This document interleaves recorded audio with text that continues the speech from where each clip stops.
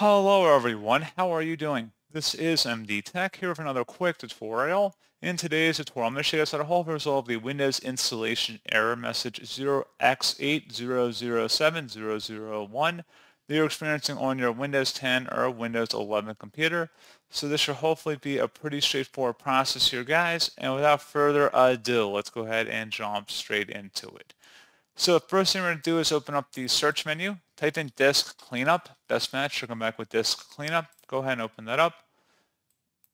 Want to make sure temporary internet files is checkmarked in here, and then select OK. Select delete files, and give that a moment. Depending on how many files are in here, it might take longer or slower, obviously, so just give that a moment. And then once that's done, go back into disk cleanup. So go ahead and open that up one more time. This time we're going to select Cleanup System Files.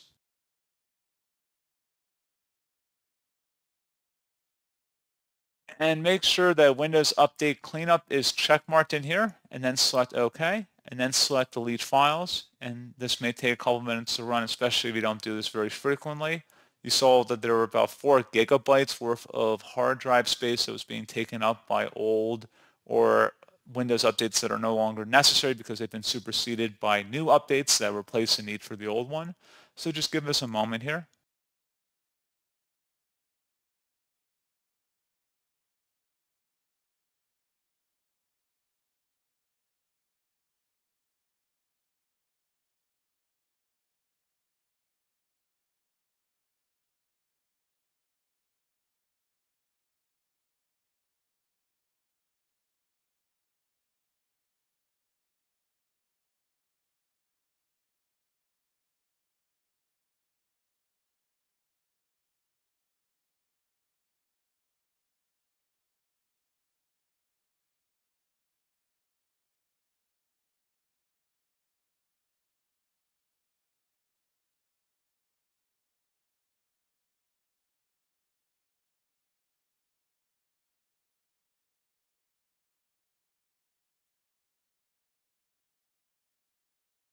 So once that's done, open up the search menu and type in regedit, R-E-G-E-D-I-T. Best match should come back with Registry Editor. Go ahead and right-click on that and select Run as Administrator.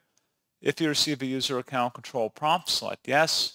And before you proceed in the registry, I would suggest you create a backup of it. So if anything were to go wrong, you could easily restore it back. In order to create a backup, it's very simple.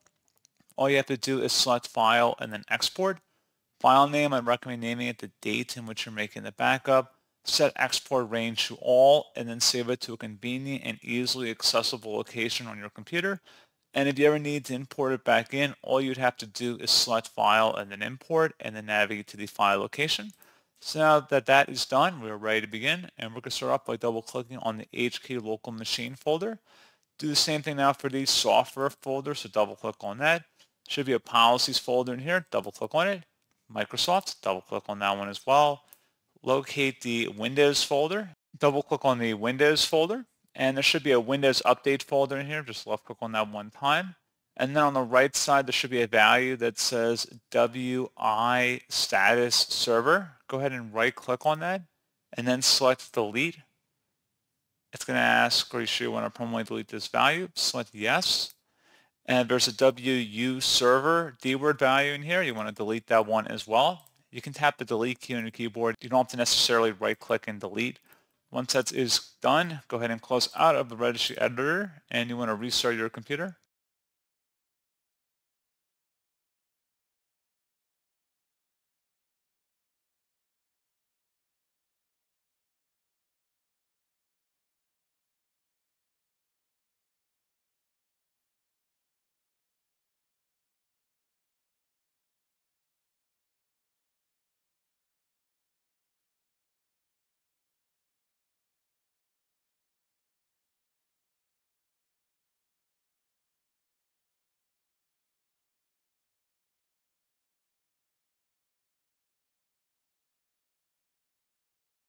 So there you go, guys. Hopefully that was a pretty straightforward process for you. And as always, thank you for watching. I do hope I was able to help you out, and I do look forward to catching you all in the next tutorial. Goodbye.